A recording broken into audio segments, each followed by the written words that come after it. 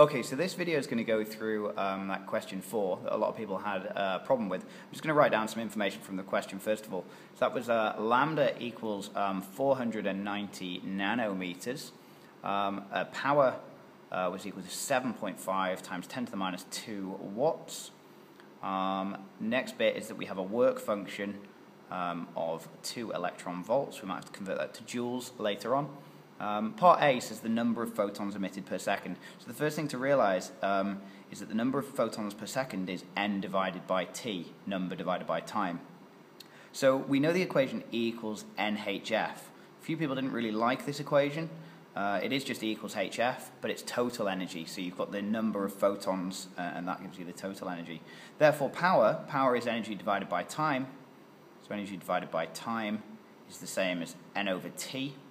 HF, and so by taking this bit and this bit, we can rearrange the equation now to get an expression for N over T, which is equal to P over HF. Plug the numbers in, there's your power, there's your H, your frequency you don't know, so you're going to need to work out the frequency, F equals C over lambda. You've got your wavelength there, so you plug that value right into here. And when you do all that, it's going to give you the correct answer, which I don't have, but I have right here next to me. It was 1.66 times 10 to the minus 19. Is that right? No, that's not right at all. It was 1.85 times 10 to the 17. 1.85 times 10 to the 17 photons per second. Photons per second, which is what the question originally asked for. On to part B then. Part B said that if 10% of the photons result in an electron being emitted, what current is produced? Well, we know that the number of electrons per second equals 1.85 times 10 to the 17 photons per second. The number of electrons is 10% of that, so 10% of this number is divided by 10.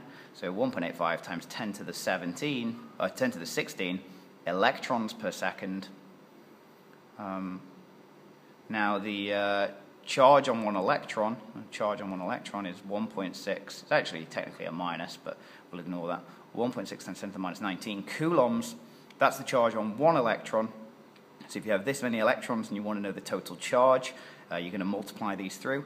So 1.85 times 10 to the 16 multiplied by 1.6 times 10 to the minus 19 is going to give you the charge per second.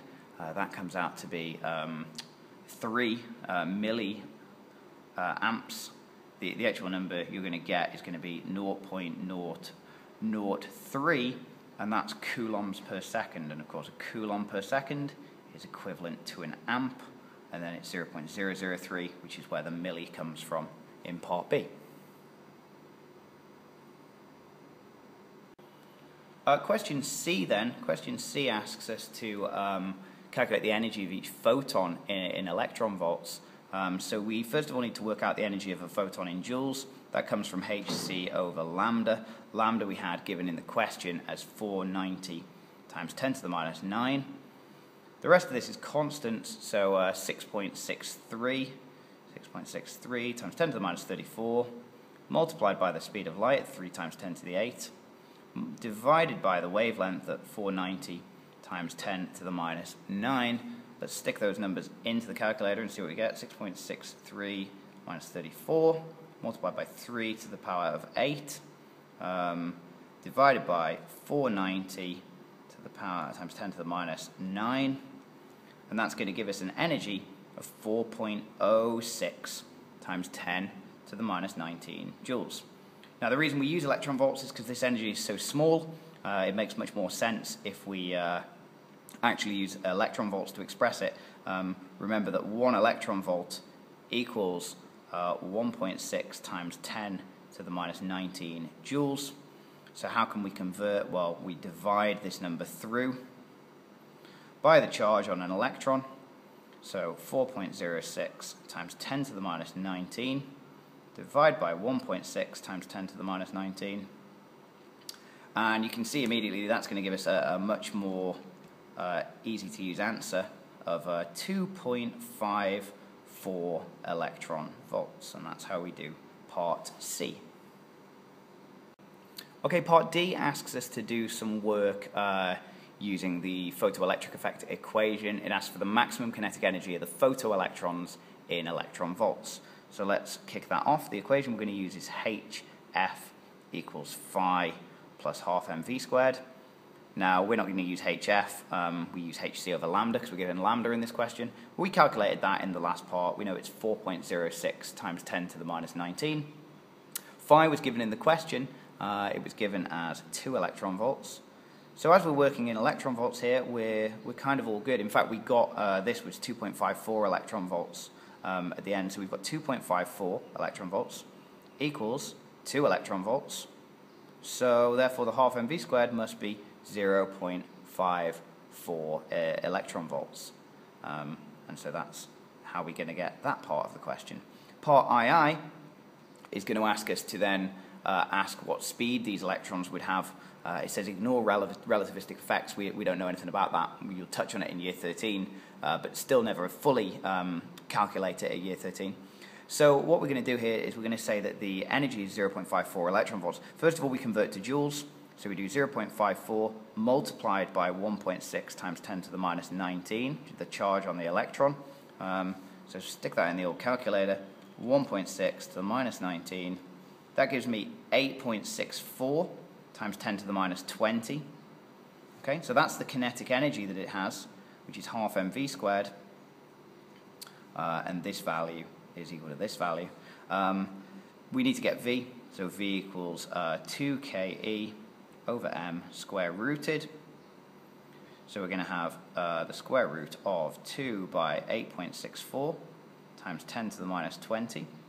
Divide by the mass of the electron, which is 9.1 times 10 to the minus 31 kilos. All of that is square rooted.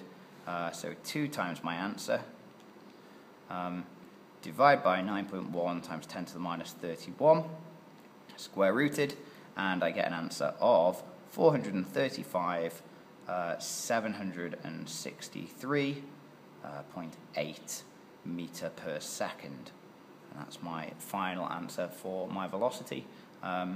So that's the value. I noticed it's less than the speed of light, which is a good thing. If I calculated a value that was more than 3 times 10 to the 8 here, I'd know I had made a mistake.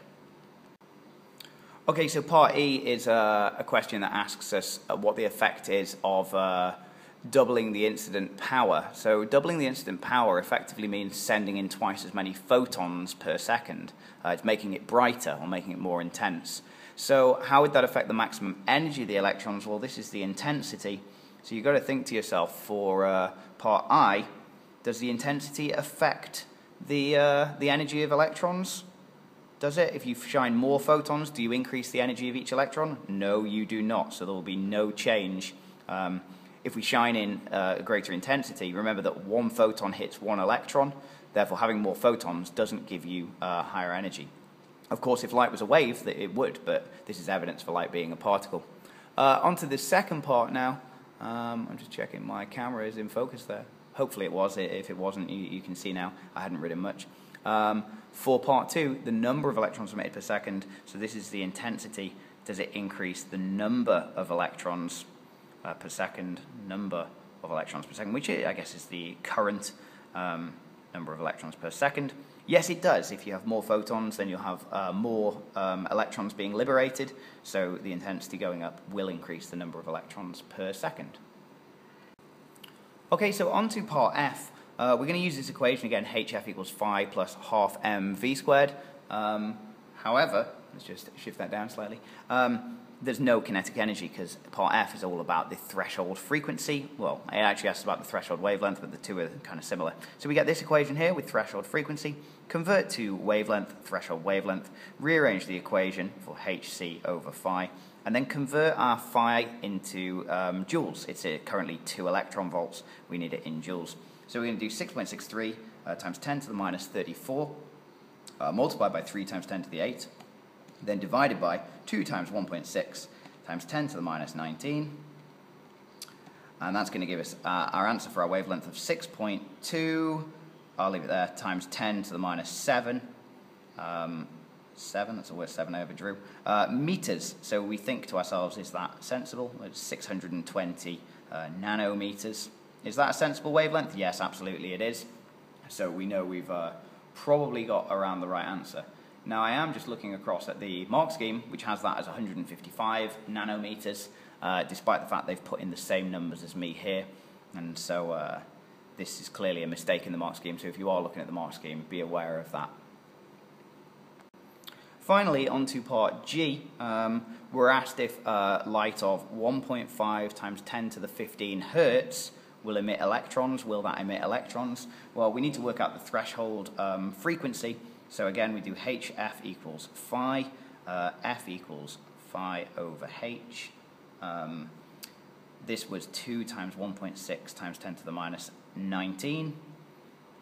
This was 6.63 times 10 to the minus 34. Check me out showing my work in like every stage. Like it's almost like doing that reliably gets you the correct answer. So 2 times 1.6 times 10 to the minus 19 divided by 6.63 times 10 to the minus 34 gives me a value of 4.83 times 10 to the 14 hertz.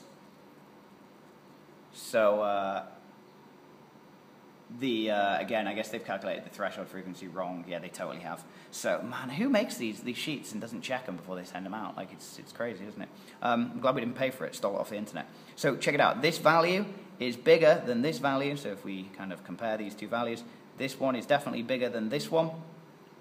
So, the frequency of light is bigger than the threshold frequency. Therefore, electrons will be emitted, which again is different from the mark scheme. But Mr. Perry, the mark scheme, is best mark scheme. So I think we can all agree on that. So anyway, hopefully you understand that question. I will put the question back at the start of the video for you to take a look at. And make sure you can go through this and calculate it. This really should be possible for everybody in the class to complete. Yeah, it's tricky, but we need to be able to embrace tricky questions like this and go through them and get the right answers. All right, have a good weekend, everyone. Peace.